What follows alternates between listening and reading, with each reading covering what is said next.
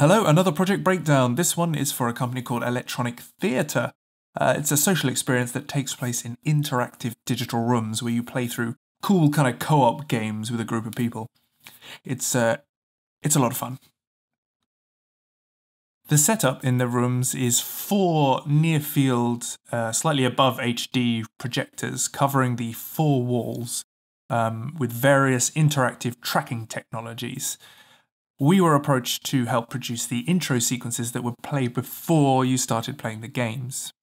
As this is a new sort of platform, we needed to remain as nimble as possible to be able to test and iterate and see what feels right within the room itself. This is something that scared me, and it had the prospect of being a complete nightmare because of it involved thousands of frames and nearly 8,000 pixels across, spanning the 4 walls. It was a very scary prospect, but Blender's Eevee to the rescue. Prior to real-time rendering, I don't think we would have been able to produce this type of animation within this particular time frame. The viewport preview was massively responsive, and there's no surprises when exporting to the final animation. One of the main highlights for me was making the character Dana, an AI that takes you through the backstory and introduces you into the world. I wanted to keep everything in Blender to avoid any other steps in the pipeline, so I used a collection of emissive and black shapes layered on top of each other to build up a face. Instinctively, I would have jumped into After Effects for this type of thing, but having it respond immediately in Blender saves loads of time. The mouth motion was then linked to an audio file, and a noise displacement chain of polys was used for the electricity effects between Dana's antennas. So after exiting the chamber, you jump into a throwback retro wireframe world filled with the main London landmarks. As you can imagine, this was a lot of fun to put together and leaned heavily on the bloom effect coupled with very bright emissive materials.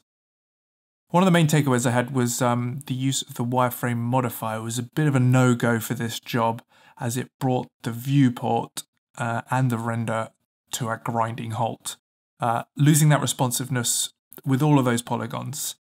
So instead, for every model, I reset the UVs, so each poly occupied 0 to 1 UV space, and created a black image with a thin, or with a sort of relatively thick, white border. These borders could then be used to drive the emission strength, and by scaling the UV slightly, you could adjust the thickness of the wireframe effect.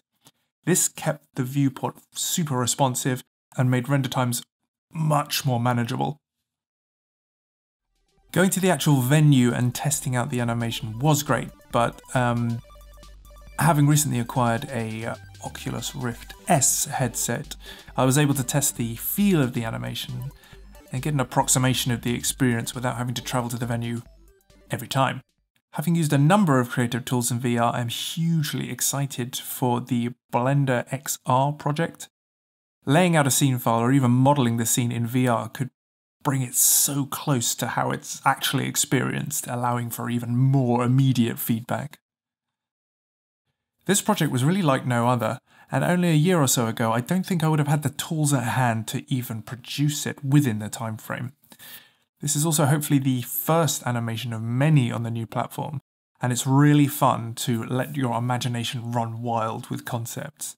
I also feel the need to say that this is not a sponsorship or anything, but if you are in London and you'd like to experience it firsthand, then I put a link in the description.